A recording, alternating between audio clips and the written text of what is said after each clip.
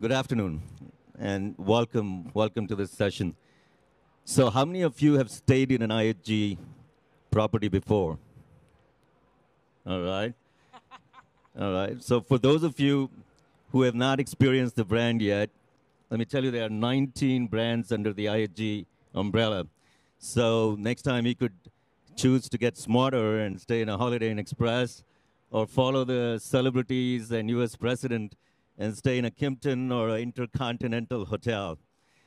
So we're here to talk about the data modernization story at IHG on Google Cloud. So let's get right into it. My name is Anup Prasad, and I lead the consumer business at Cognizant. As part of my business unit, we serve clients in consumer goods, travel, and hospitality sectors. At Cognizant, our purpose is to engineer modern businesses to improve everyday life.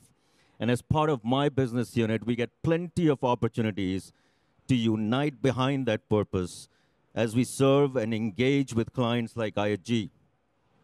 This story, for example, the data modernization story, is all about improving guest experience, is all about enhancing owner economics. And we are delighted and privileged to be a partner with IHG, a brand which has a culture of first. First hotel brand to build online hotel booking platform, the first brand to get into franchising model, the first brand to build the global rewards platform. So if you're not a member of IHG One Rewards, you're probably missing out because there are 130 million members worldwide. So a typical hotel experience starts with inspiration, planning through departure. And in that customer journey map, there are a lot of key themes and trends playing out, starting with personalization of the experience across channels, whether you book your stay online, on a contact center, or through OTA. Personalizing that experience across channels is a key priority for our clients. Improving associate and franchise experience is another critical agenda. Strengthening the franchise relationship is a critical success factor for leading hotel brands. Improving operational efficiencies across properties, much like in most of the industries today in the macro environment we all live in. Leveraging data and AI to drive revenue growth management is a critical opportunity and a significant opportunity for most of the clients we work with.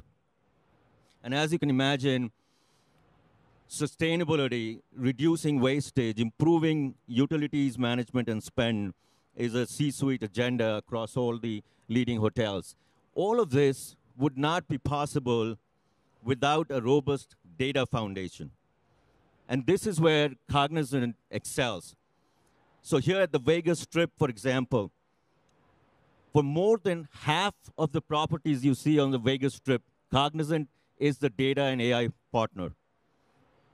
And the reason we are able to do that is because we lead with offerings, industry offerings for the hospitality sector. Through our omni-channel marketing capability, we are building single view of customer for our leading brands and resorts here on the Strip across the gaming, hotel, restaurant, retail experiences. Building that CDP, that single view of customer, is helping our clients build that omni-channel loyalty with their guests. We are now infusing Gen AI into the CDP so that our clients can deliver the next best offers in a lot more personalized fashion. Property operations. We are leveraging that capability to modernize a lot of PMS and CRS systems across our clients.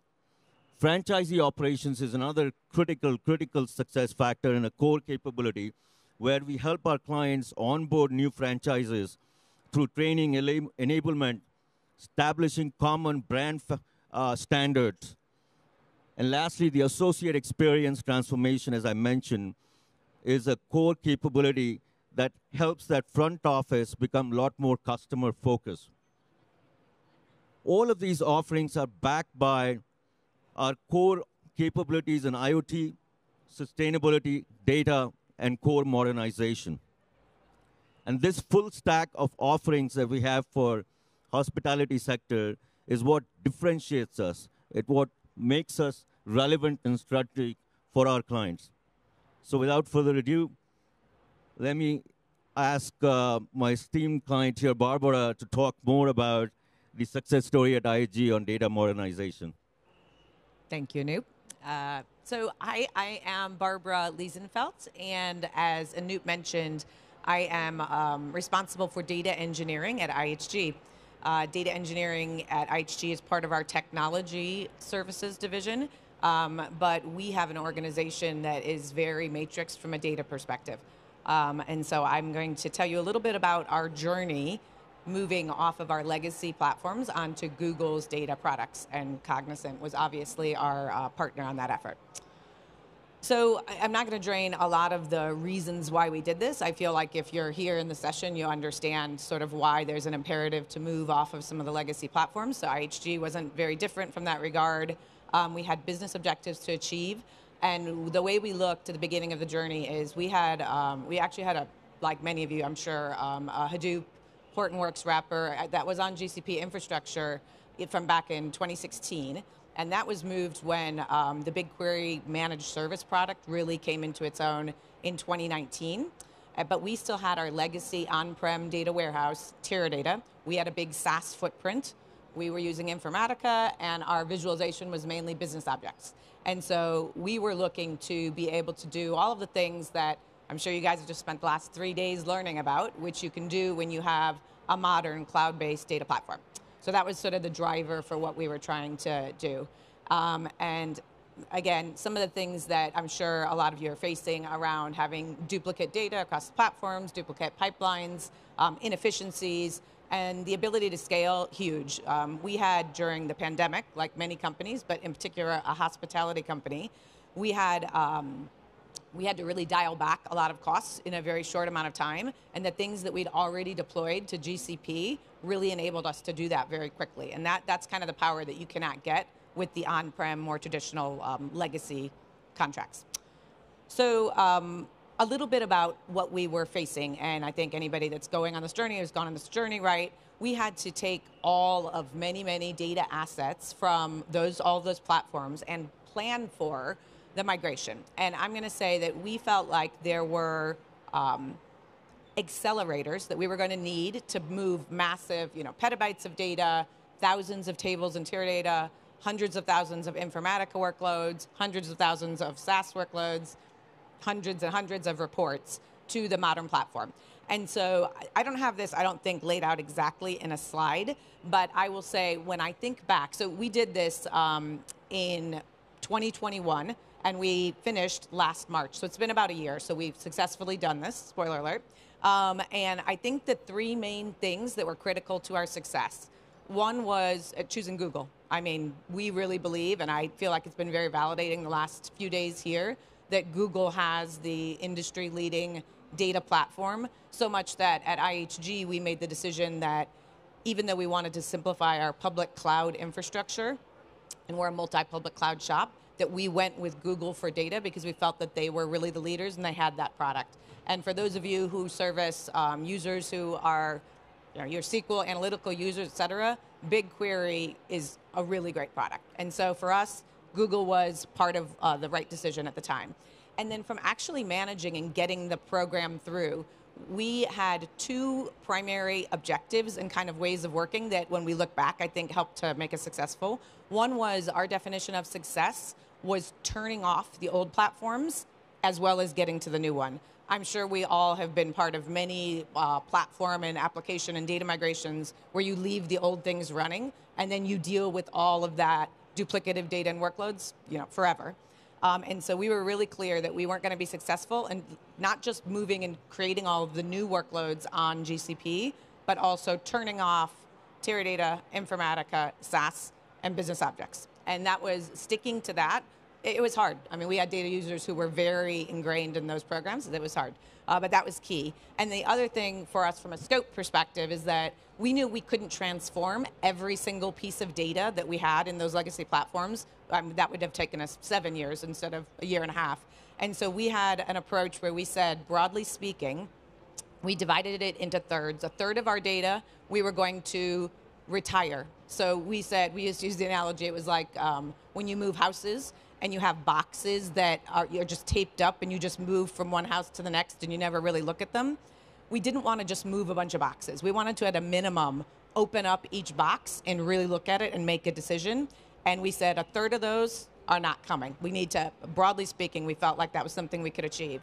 A third of them, we said we're going to migrate as is. And of course, it's different technology, so migrating as is, that's where Cognizant came in with their accelerators to get us to our new code base. But migrate as is without any functional changes or uplift that weren't the technical benefits. And about a third of it, we were going to allow to be transformed, accepted new requirements on those. And we spent really the first 6 months of the program, one of my primary business partners is here, working with our data owners and data stewards to make the decisions about that third, and that was hard. And once we made those decisions, we were ruthless about sticking to those, and any changes to that had to go back up to the executive steerco, which really kept us on track. And I think for anybody looking at a big warehouse migration, those are some things that we felt like made us successful. Last, but certainly not least, the other thing that was super important for us was our partnerships. So I mentioned that I'm part of our technology organization at IHG. So we power the engineering for our data, but we have business partners that own the data and bring the value to life. And so we had very strong collaborative leaders from each of our primary data organizations that were in the trenches with us doing the delivery. It was not a technology-owned or led project. It was a matrix thing. And the last thing of that was our partnership with Cognizant. Cognizant is from a data perspective at IHG, they've been our partners for over a decade, and they have a huge amount of deep knowledge of our data. And I think all of us as probably owners of data systems know that the knowledge of the data itself is so important. It's not just a coding. You can't just bring somebody in that knows how to code. You have to understand the data. And so by working with Cognizant and being able to take some of the leads that we worked with day on day, put them on this project, Cognizant backfilled with other resources to keep our BAU running. And we were able to really swarm on this and get it done. We had a few different estimates that were going to take 3 years, sometimes 2.5 to 3 years to get this done. And we were able to achieve this in 18 months. So just a little bit, I know I went off track on the slides there. I think I touched on the ruthless prioritization was super important. The performance tuning, so there were a lot of learnings as we went. Cognizant has accelerators that really helped us crank through a lot of our workloads, some of which required manual handling, but by being able to take out, I don't know, say 80% of it with the accelerators, then you could fine tune the workloads that required that extra hands-on expertise to finish moving over. So, yeah, I think just to wrap up, in case there's any questions, we did it, and that was exciting.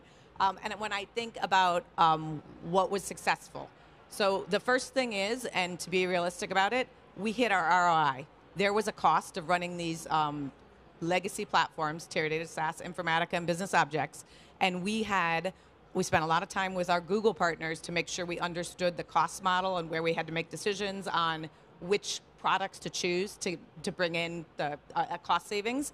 And we've done it. We've done it. It's been more than a year. We have the cost savings. And the great news for IHG is that wasn't all planned to be money taken out of the business, but rather a huge chunk of that was to say, we want that data available to grow and build new data assets. So we were able to do both. We were able to save money and have more investment to apply to the new cool things. And that's a huge part of the win for us. The second thing is that our users like our platform. They like BigQuery, they like the other things. We have advanced users that are using BQML, et cetera, a lot of the things you've heard about here. And I guess I would be remiss to say that we are very much set up for success for generative AI on GCP. And IHG is digging into that. Maybe you heard that we have a travel planner application that we've already built there.